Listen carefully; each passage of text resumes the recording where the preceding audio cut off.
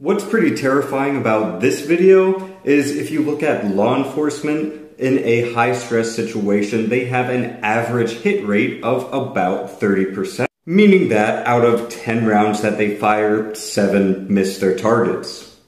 Now, police don't always have the best training, however, they have a decent amount. So I can only imagine that hit rates against a target like this would be absolutely abysmal. Meanwhile, the person piloting this will be sitting in an air-conditioned room, essentially playing a video game, so their stress level will be way down. So it would not be a fun situation to come up against.